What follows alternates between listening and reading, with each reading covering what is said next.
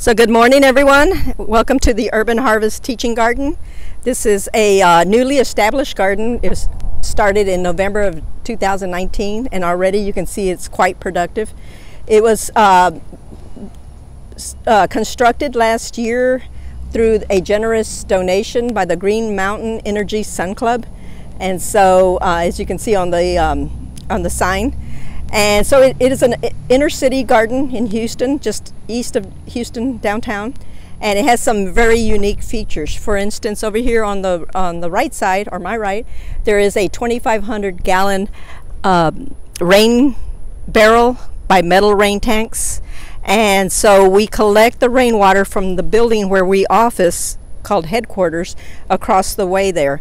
It's hooked into their downspout, and then it comes over and fills our rain tank. And as you know, Houston rains quite a bit, so so far we haven't had too many issues of running out of water, but we try to just use the rainwater from the rain tank to water the gardens. Then the rain tank is hooked into a low emitter type of irrigation system. And so that is powered by a solar panel, which is up here on top of our storage shed. And so that's where we get our electricity, through that solar panel. And so it waters all of these beds, including the container gardens there by the shed. So the purpose of this garden is to teach others how to garden here in the city of Houston. And so it was created with different types of materials. It may seem a little odd to have different materials and not consistent, but the idea was to show that you can make a raised bed out of different materials.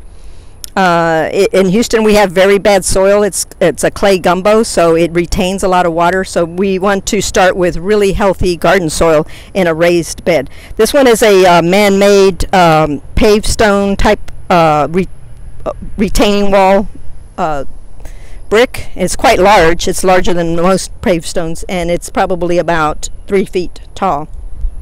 Here we have a cinder block.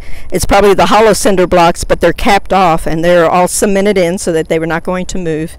And so we have 5 beds like that. And then we have another 5 beds that are from a manufactured type of pressed material here. This is a pressed material, and then the kit includes these corners, and then you drive posts and join the corners, and then it has a top plate. And so those are a little taller. Those seem to be like, oh, maybe 3 feet. And so we have 5 beds like that. And then there's the last set of beds. Well, there's actually 2 more kinds. There's the cedar wood. It's dimensional cedar.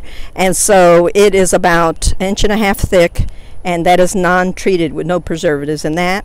And then over to your right are some cattle troughs or horse troughs that we purchased from a local feed store, and then use those for planters, especially for like herbs.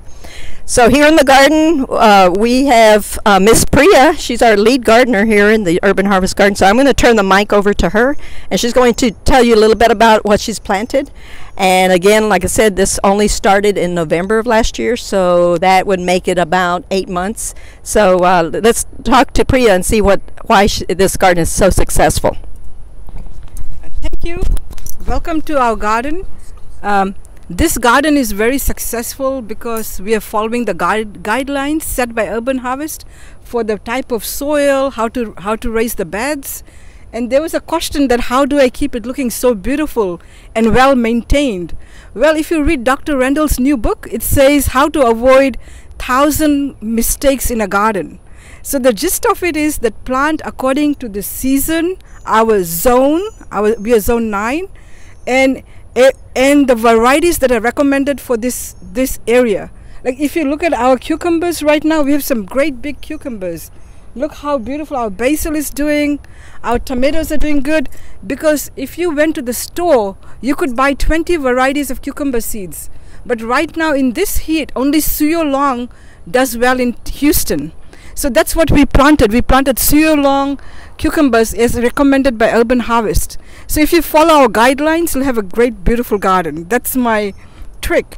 And another thing is, like, there's so many simple tricks. Like, look, the flowers are very beautiful.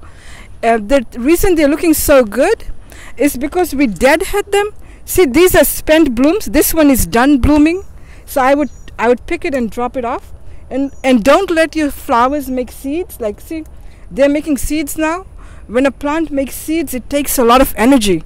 So I usually take off the dead ones and drop them. So they're always making new flowers and looking very pretty. So there are lots of little tricks like that. And also we are mulching very heavily. Like you'll see, you won't see bare soil anywhere. We are mulching with 5 to 6 inches of hay.